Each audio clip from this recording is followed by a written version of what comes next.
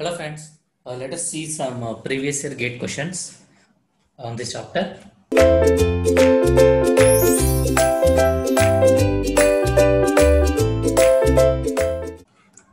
Okay, most probably we may have the theoretical match the following question type, or else we may have the numerical type. So in numerical type, mostly they will ask you about the what is inside clearance ratio, outside clearance ratio, like that questions will come.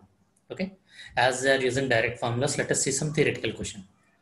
So first see, this is the match the following type. Okay, now they have given types of borings and then we have to select corresponding to the each field condition. Now we see one by one. What about the agar boring? So I can directly see here also how many options are there under P? 3, 1, 2, 3. So most option is there in 3. So let me go through once 3. So exploration of shallow foundations and highways. Do you think it is right? If it is agar boring, that is only applicable for the lower depths. That means they are applicable only for the shallow foundations. Okay. For me, P is 3. It's look like for me it's suitable. What about Q? Q is 1 in both the cases. Wash boring. So wash boring means it can be applicable for all the type of soils except the hard rocks. So Q is okay.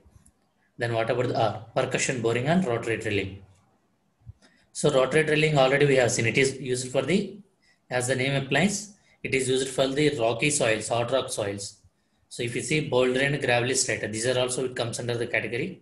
So I can tell you S comes under 4. So what is the correct option?